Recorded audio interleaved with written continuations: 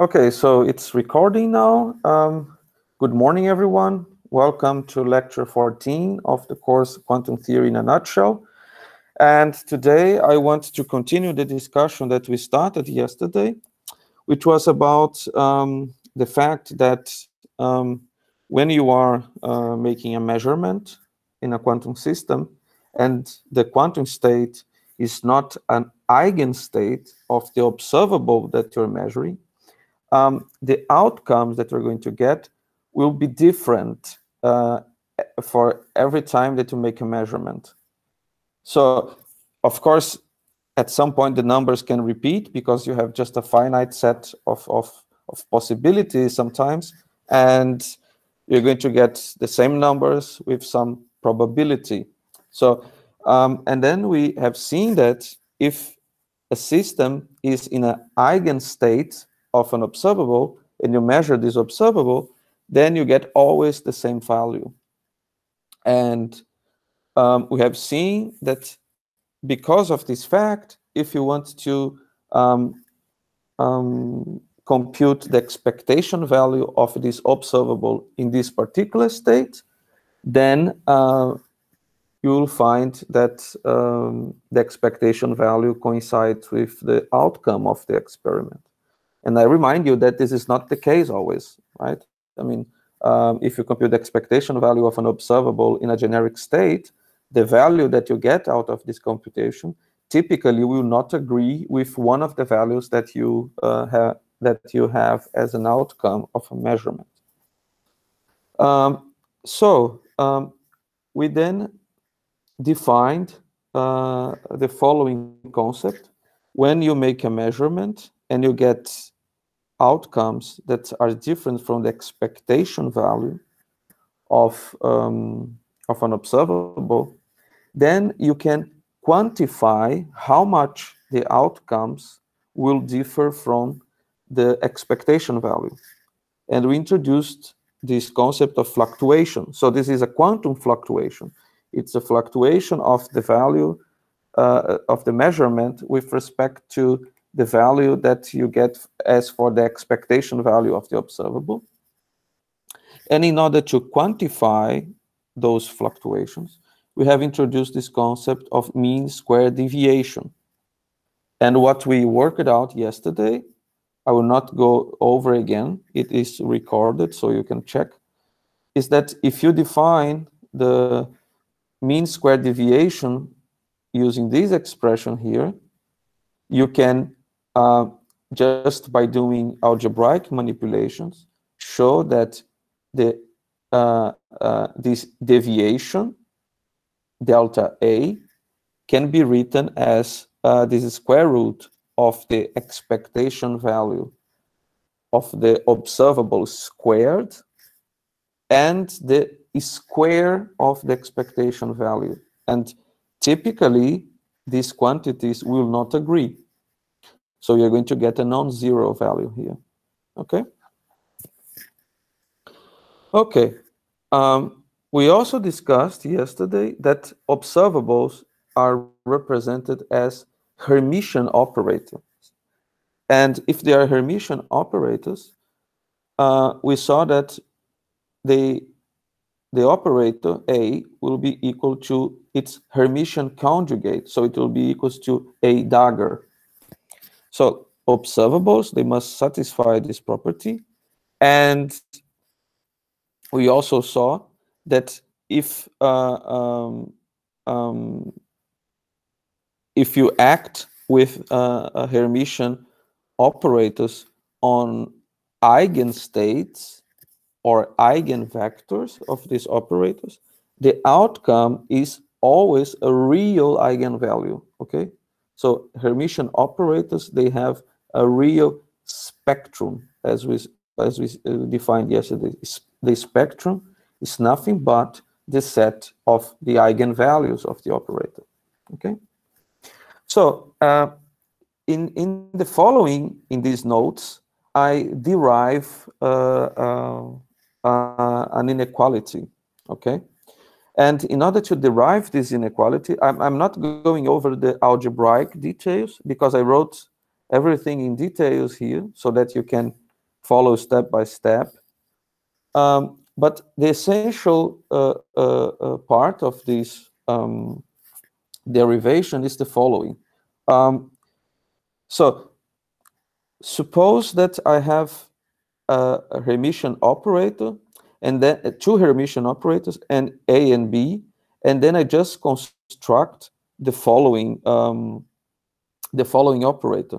I take A, sum with I, which is the imaginary unit, and then I multiply by a real number, so lambda is just a real number, and then I multiply this number with the operator B. So I'm defining a new operator, which is just A plus I lambda B. And I act with this new operator on the state U, which is not necessarily an eigenstate of A and B. So it's just a state. And the statement that I'm writing here is that if this new vector, which I will obtain from the action of this new operator on the state U, will have a norm squared, which is bigger or equal to 0, okay? So this is just a mathematical statement. I'm saying if I have a vector and I act on this vector with an operator, I will have another vector. And this new vector must have a norm that is bigger or equal to 0, right? There is a question in the chat. Where is this inequality comes from? Well, I'm just saying here that the norm of a vector is always a non-negative number. Okay, so the norm essentially computes the magnitude or the size of the vector, and I'm saying that this size is greater or equal than 0. It cannot be negative. All right? Okay. But then I can just write this in an explicit form, and this implies that, well, I'm just taking the scalar product of this product of operators sandwiched by the state U, okay? So if I write the corresponding bra associated with this new vector here, remember, if I have an operator acting on a cat, then the corresponding bra will be the bra of this vector, so bra U, and then the dagger of this operator. But the dagger of this operator is just a dagger, which by definition is just A. Then I have to take the dagger of this entire part here. So when I take the complex conjugate of I lambda, I get minus I because of the complex conjugate, lambda star, but since lambda is a real number, then lambda star is just equal to lambda. And then B dagger, but B dagger is just B by assumption. So when I construct the bra associated to the new vector here, I obtain this bra here. And this is multiplied by the corresponding cat. So I'm just making algebraic manipulations with cats and bras, okay? So this inequality must hold, and then I can take the product of these two guys, so A times A, and then I have A times I lambda B, then I have minus I lambda B times A, and finally minus I lambda B times I lambda B. And this is written here, but you have to be careful because, as I said, in general, operators will not commute. So I cannot just place B and A at any order. I have to obey the order that they appear. So A times A will be A squared. A times B, I lambda is just a number, so I can pull out. So A times B will be just A times B. Okay, I cannot exchange the order. But then I'll have minus I lambda B times A, and this is written here, minus B times A. Okay, so you see that if these two guys were commutative quantities, then I could just exchange A and B and cancel against this guy. But typically, A times B is not the same as B times A. So I cannot cancel these guys, and they have to be written like that. Okay. And finally, I have the product of B with itself. So I'll get this term. And this must be greater or equal than 0. Okay, good. So then this is nothing but the expectation value of A squared. And this is the expectation value of this operator that enters here. Every time you see a combination of operators of the type A, B minus BA, you call this the commutator of these two operators. So A times B minus B times A is what we call the commutator of A and B. And we denote that by these brackets. So I write bracket A, comma B, bracket. This means A times B minus B times A. This is the commutator. This is very important in quantum mechanics. It is defined here, what I mean by a commutator. And finally, the third term will be just the expectation value of B squared in the state U. So it's written here. Yes? Hello? Yes? Please, I don't get the commutator part. The A and B are not commutative, so how come the difference make them commutators? I don't really get it. I didn't say that. What I'm saying is that this quantity AB minus BA is something that is non-zero, right? Yeah. And I call that the commutator of A and B. The commutator is a quantity that measures if two operators commute or not. So if the commutator of two operators is 0, then they commute. If the commutator is non-zero, then they don't commute. Okay. Okay? Okay, thank you. You're welcome. And there is something in the chat. Let me see. What is the role of Hermitian operator and why we need to have real eigenket? So I didn't say you need to have real eigenket. Okay. You can have a Hermitian operator ensures that you have real eigenvalues. That's what happens. But the ket, the eigenstate, it can be a vector with complex entries. Okay, this can happen. Also, why is necessary to make eigenvectors orthogonal? Okay, so let me give a brief summary of all of your questions. So why we need a Hermitian operator?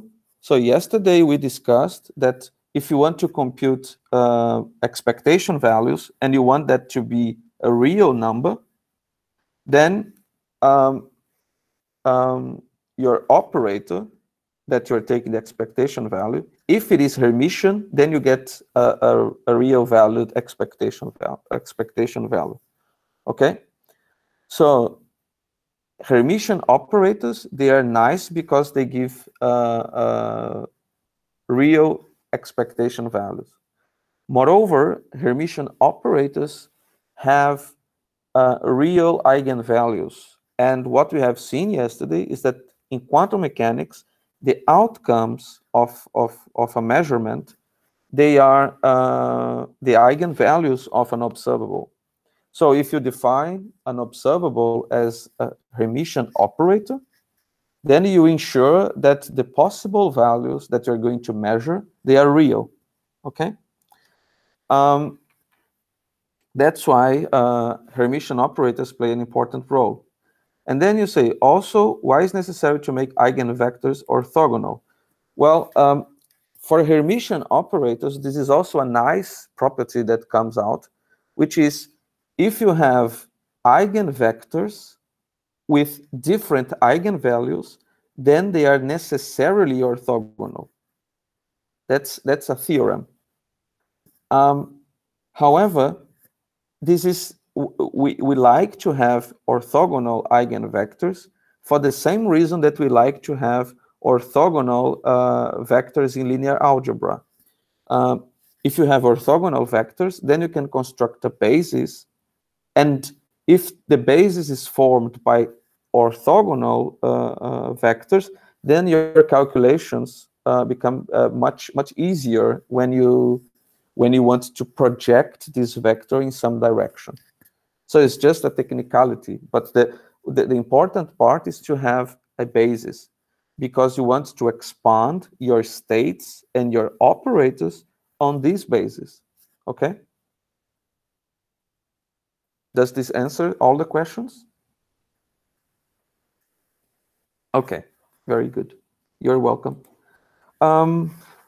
Okay, so I just started with this very simple fact, and I started, playing with the algebra, and I got this inequality here. And this inequality is saying this quantity must be greater or equal than 0, okay? And the new thing that I introduced here that you should keep in mind is the commutator of two operators. Now, moving to the next slide. Okay. Moving to the next slide, I just also prove something that is very useful, which is the commutator of two operators A and B, where A and B are Hermitian operators, is also an operator. So if you take two operators, compute their commutator, then you get a new operator. And therefore, I can ask, what is the Hermitian conjugate of this new operator? Okay, so I'm just taking the dagger of the commutator. So you know that the commutator of A and B is AB minus BA. And if I want to take the dagger of this, I will have to take the dagger of this quantity, AB minus BA. This is what we have to compute. And then when I enter with the dagger, I'll have the dagger of AB minus the dagger of BA. But we have seen that if you want to take the dagger of a product of matrices, then you have to invert the order of the matrices. So if you have A, B, then you write BA, and then take the dagger of each matrix. So the dagger of this product is this product, B dagger, A dagger. And the dagger of BA is just AB with the dagger in each matrix. So it will be A dagger, B dagger. And this minus sign comes from the commutator. Okay? So here, from this side to this side, I just apply the dagger to this operator. Okay? Now comes the fact that A and B are Hermitian operators. So if they are Hermitian operators, B dagger is just B, and A dagger is just A. So I can just remove the daggers all the way here and rewrite this as BA minus AB. Okay? But look, this is nothing but this term here. This is nothing but the commutator of BA. Right? It appears BA minus AB. So first comes B, and then comes A. So BA. But the commutator of B and A is nothing but minus the commutator of AB. Right? So if I put a minus sign here, if I pull out a minus sign here, this will be AB minus BA. And this is the commutator of A and B. Therefore, we conclude that the Hermitian conjugate of a commutator of two Hermitian matrices is minus the commutator between these two matrices. So the commutator, the Hermitian conjugate of a commutator of two Hermitian matrices is minus the commutator. And therefore, when you have a matrix M and you take the dagger of M and you obtain minus M, we say that this matrix is anti-Hermitian. Okay? So the commutator of two Hermitian matrices is a anti-Hermitian operator. Okay? Okay. This means that when I act with a commutator on a cat, and I want to take the bra associated with this cat, I have to transform U to a bra, and this operator have to take the dagger. But the dagger of this operator, as we just have seen, is minus the commutator of A and B. So the bra associated with this cat is minus bra commutator of A and B. Okay? So with this fact, with this property, you can show that, sorry, here there is a problem with my notation. You can show that I times the, I'm not going to, you can just read this line after the class, you can work this out by yourselves. You can prove that the number I times the expectation value of a commutator is a real number. Okay? This can be proved. So, this number that appears, I times this expectation value of the commutator, is a real number. Okay? So, this is a real number. This is a real number. Lambda is a real number, so lambda square is a real number, and lambda here is also a real number. So this is an equation that I have lambda as a free parameter, which is real, and this is not an equation. This inequality must be satisfied for different choices of lambda. Okay. So this is a quadratic inequality that I can solve just by computing the discriminant of this equation. So this is an equation of the type A lambda square plus B lambda plus C equals, sorry, greater or equal than 0. So if I want to compute the discriminant of this equation, then the discriminant is denoted by delta, and this is B squared minus 4AC, right? So I can compute this guy. And when I compute this guy, I can only have that the solution of this equation, of this inequality, sorry, is such that I can have just one solution, which is equal to 0, but I cannot have two zeros for this inequality. So the only way to ensure that it is by demanding that my discriminant is smaller or equal than 0. Okay. So this is when you are working with quadratic equations, and someone asks you, how many solutions does this equation have? And then you compute the discriminant and see if it is positive, then you have two different roots. If it is 0, then you have two roots that are the same. And if the discriminant is less or equal than 0, sorry, if the discriminant is less than 0, then you have just complex solutions. So I'm saying here that for this to be satisfied, the discriminant must be less or equal than 0. And if you work this out, you are going to get, let me just clean a little bit. You're going to get this inequality here. Okay? So this inequality must be satisfied.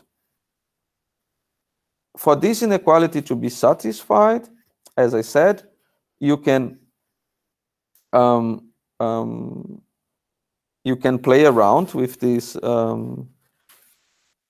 inequality, and just by recognizing that the expectation value of a commutator is a purely imaginary number, you can rewrite this inequality, and then you can show, as I said, I mean, this is written in details here, you can show that minus the square of this expectation value must be equal, greater or equal than 0. And just by working out these algebraic manipulations here, you get to this conclusion.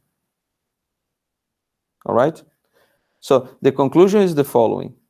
The absolute value is squared of the commutator of two operators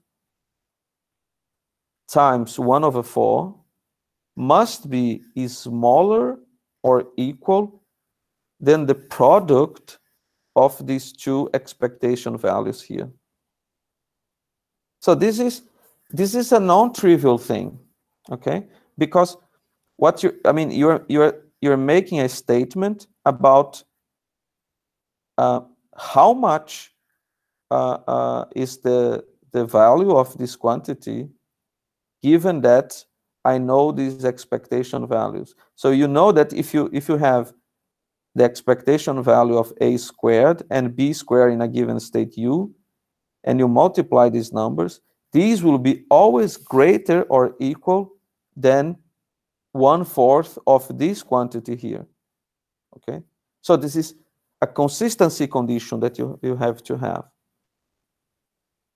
So you see that when I was explaining this inequality, I didn't assume any specific form of the state u, and also I didn't say anything about the operators a and b, apart from the fact that they are Hermitian. So this is true for all Hermitian operators and for all states u. Okay? Good. So I don't want to lose the focus here with algebraic manipulations, but rather I want to explain to you what this means, okay? Again, there is a bunch of algebraic manipulations that is I explicitly wrote them in detail so that you can follow what is going on. But now let's assume that I take two observables, x and y. If they are observables, we know that they are Hermitian.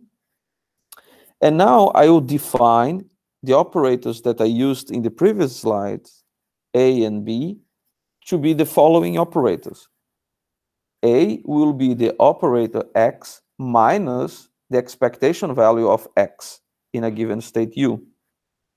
So this is an operator if I multiply by the identity. So this is an operator that is just the identity times a number.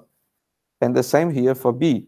I write it as y hat minus the expectation value of y hat in a state u. Okay? So you see that in these inequalities, I have a squared expectation value in the state u and b squared expectation value in the state u. So I can compute what is the form of this expectation value of a squared in the state u if I demand that this operator has this form. Okay? Well, you can work out these manipulations. It's not difficult. And you conclude that the expectation value of a squared is nothing but the mean squared deviation of the observable x, okay, in the state u.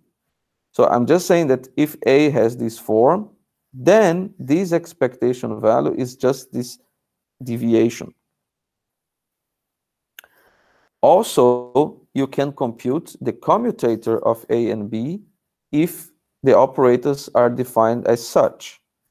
And if you compute the commutator, so you see you're going to have a bunch of products, and then you're going to have a bunch of simplifications that they are identified with terms that cancel each other with the same colors, okay? So you can just follow the algebra here, and you see that the commutator between A and B, where A and B have this form here, the commutator of A and B is just the commutator of X and Y, okay? So if I have these operators defined this way, and I compute the commutator of A and B, this is the same operator as computing the commutator of X and Y. So this is just something that you can easily show. Now that I have chosen a specific form of the operators A and B by these equations here, I can just plug the results in this inequality here. Okay? So when I plug the results in this inequality, I get this result. I get that so we have defined this quantity delta A squared as the mean square deviation, and then we define the deviation of being, well, you can call that also uncertainty, right? So as this is square root, and what I'm saying is that the uncertainty for the observable X in the state U times the uncertainty of the observable Y in the state U is greater or equal than 1/2 times this commutator. Okay? So what this inequality tells to you? First of all, this is what we call as the uncertainty relations in quantum mechanics. And you probably have heard that in quantum mechanics, if you know the position of the particle, you don't know its velocity, and if you know its velocity, you don't know its position. I mean, this statement is just too vague, but what people want to say about that is what comes from this inequality here. So this inequality says that if two operators do not commute, so if the commutator is non-zero, then the uncertainty that you have for each operator, they must satisfy this bound. They must be such that the product is greater or equal than this commutator divided by 2. Okay? Well, the expectation value of this commutator. So, you can imagine by this statement that people make that if you want to define the position operator and the momentum operator for a particle, they will not commute. Namely, if you improve the uncertainty on the position, so if you make the uncertainty in the position more and more precise, so you make it smaller, then in order to satisfy this inequality, the uncertainty in the momentum must increase so that this inequality is satisfied. So it is not that, it's not what, I mean, this statement that if you know the velocity, you don't know the momentum and so on, this is not exactly true. I mean, what you say is the following. If you know very well the position, it means that the uncertainty in the position is very small. So if I'm decreasing this number, delta X, and this inequality must hold, then I have to increase delta Y. So if I make my uncertainty about the position of the particle smaller, then I will increase my uncertainty about the momentum of the particle. That's what this inequality is about, okay?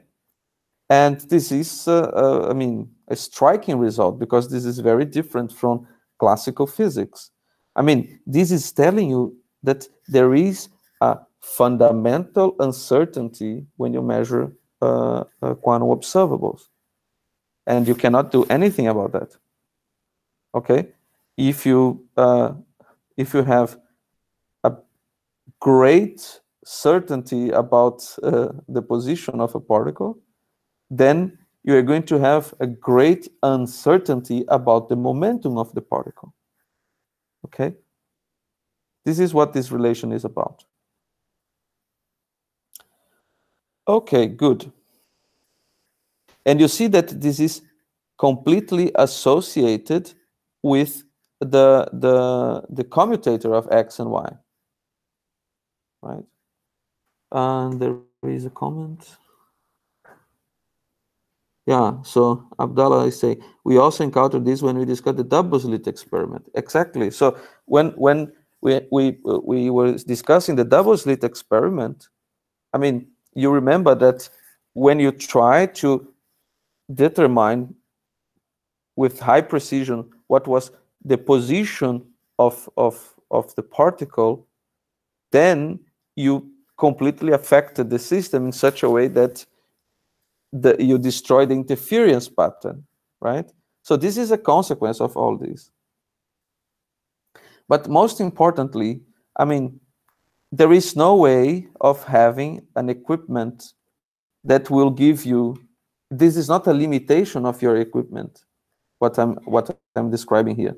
This is a limitation of nature. I mean, so these uncertainty relations, they are valid just because quantum mechanics has this non-commutative nature. All right?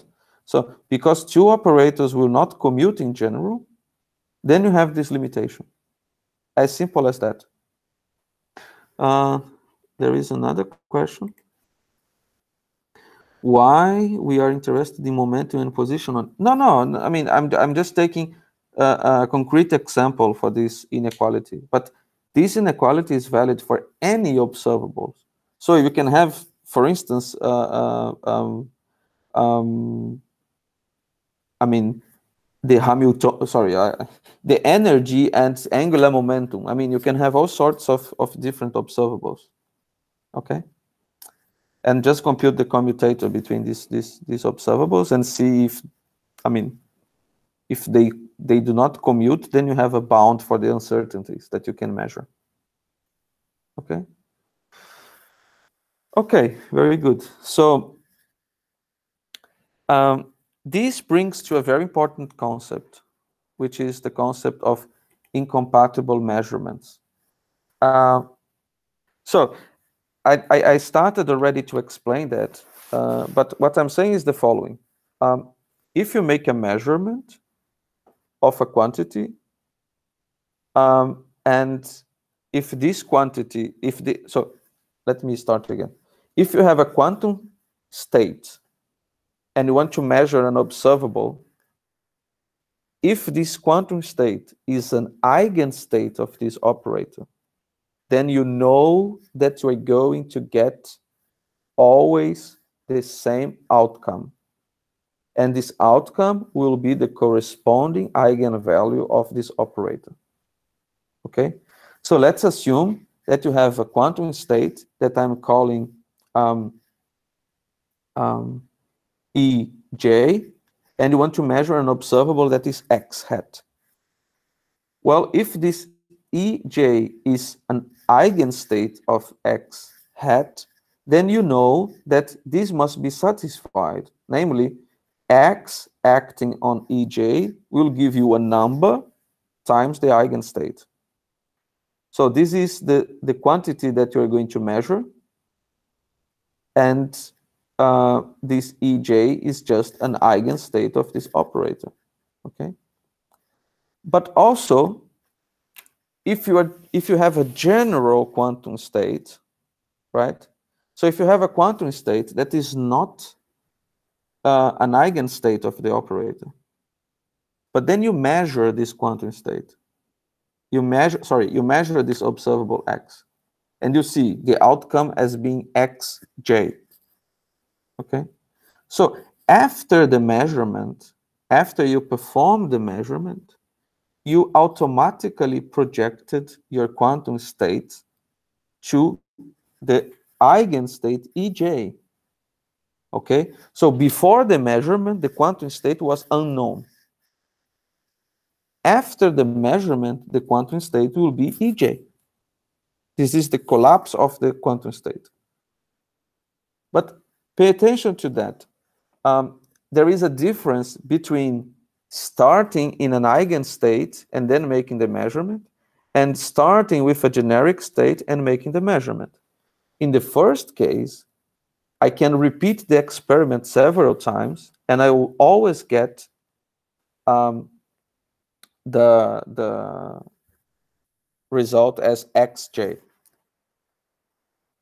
In the other case, where you have a generic state, if I perform the experiment several times, I will get different numbers with different probabilities.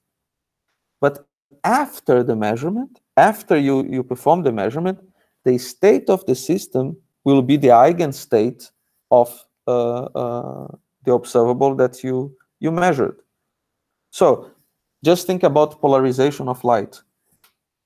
It's always a very useful example. If you have light that is not, I mean, it's in a generic state of polarization. I mean, it's not even polarized, okay? So you pass this light ray through a linear polarizer. After light passes through the linear polarizer, you know that this light ray will be polarized in a given direction. Namely, you started with a generic state for your photon, and after the polarizer, your photon will be in a state of polarization theta, for instance. Okay? So this is a very important concept, which is after the measurement, your system will collapse to the eigenstate of the operator that you measured. So it means that after measuring x, if I get xj, and I take this state and try to measure again, I will get xj again. Okay? Because you collapse the system. Okay, but let's assume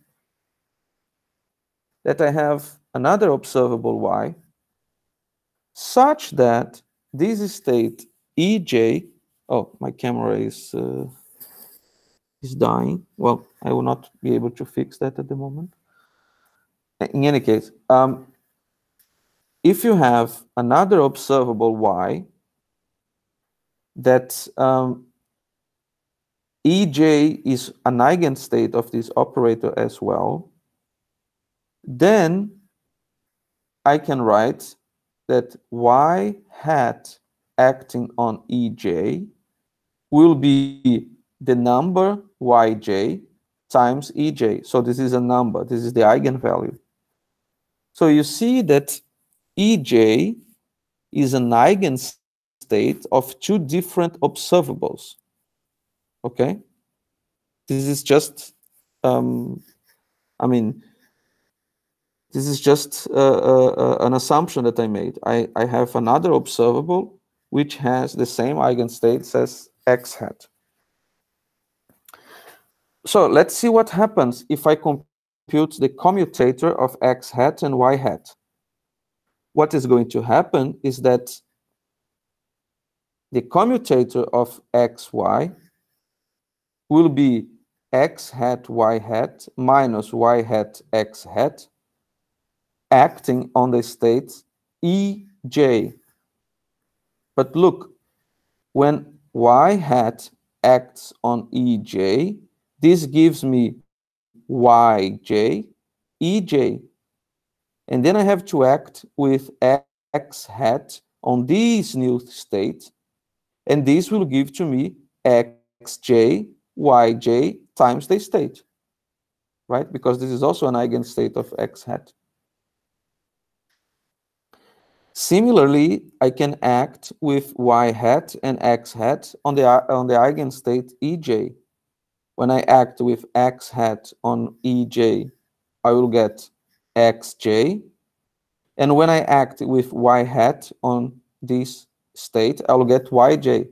So in the end, I have xj minus yj, sorry, xj times yj minus yj xj. But these are just numbers. So they commute. So when I compute that, this is just 0. So if two operators, two observables, have the same eigenstates, then what I'm seeing is that they have to commute. Okay? This is just a simple algebraic result that you can derive from this line to this line.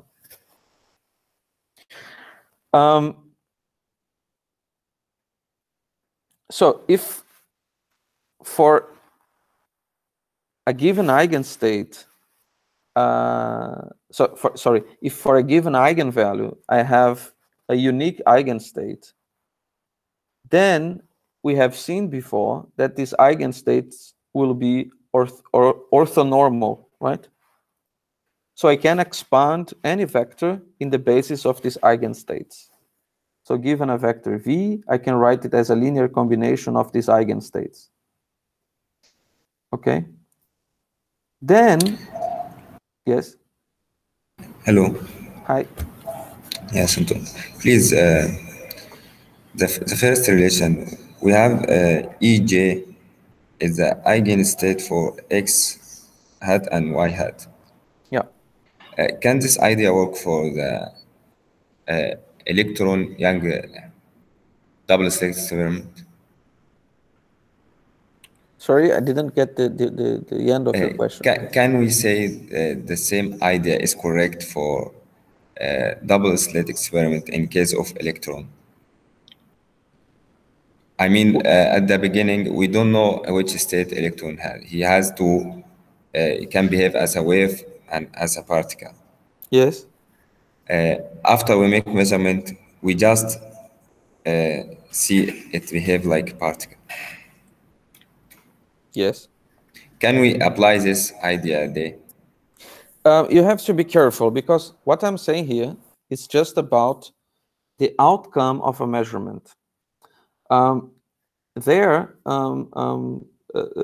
problem is that when you make a measurement to determine the position of the photon, the electron, you necessarily affect the state of the electron. So here I'm just saying that if you make a measurement for an observable X, and this state is in an eigenstate of X, then it will it will remain in this state, Ej.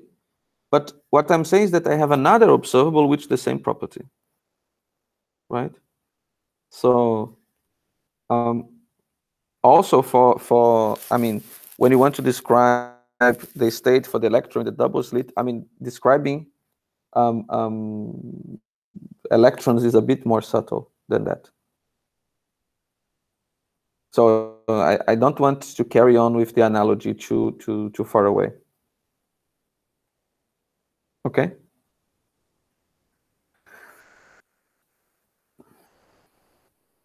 Okay. So what we have seen is that if this holds, then these operators must commute. But now if I expand a general state in the basis of eigenstates and I act with the commutator, well, the commutator of this operator is just 0. Okay, as we have seen. So acting on this generic state will give 0 as well. So what I'm saying here is that operators that share the same eigenstates, they must commute. In other words, if you measure an observable and you get well-defined results, namely you get always the same outcome, it is because the system is an eigenstate of this observable. And then if you have a second observable that also has this property, then these operators that represent these observables, they must commute. But you can make the converse statement, which is if you have two operators that commute and EJ is the set of eigenstates of X, then you can show, the proof is here. It's, as you can see, is a simple proof. You can show that these eigenstates must also be eigenstates of Y. So here we have shown the following. We have shown that if two operators have the same eigenstates, then they must commute. Here I'm showing that if they commute, then they must have the same eigenstates. So what is the conclusion of that? The conclusion is that two observables will be compatible, namely, they are going to give well-defined results if the system is in an eigenstate of them, if they commute, and is if and only if, okay? Because I have proved the two ways of this statement. So we say that observables that commute are compatible observables. If observables do not commute, you cannot have the same set of eigenstates. All right. So and this has, of course, implications for the uncertainty relations that we just saw. Because if the operators commute, then you don't have a bound on the uncertainties of each observable. But if they don't, then you have a bound. And here there is a little exercise that you can do, I mean, when you are feeling like, which is to show that this operator is associated with polarization of a photon, p hat pi over 4 and p hat pi over 2, they are not compatible. So if you make these two measurements, you are not going to have the same eigenstates. So these operators, they do not commute. And you can show that explicitly by multiplying these operators. Okay? Good. So I will stop now for the break. And I'm going to speak about position and momentum operators in the next slot.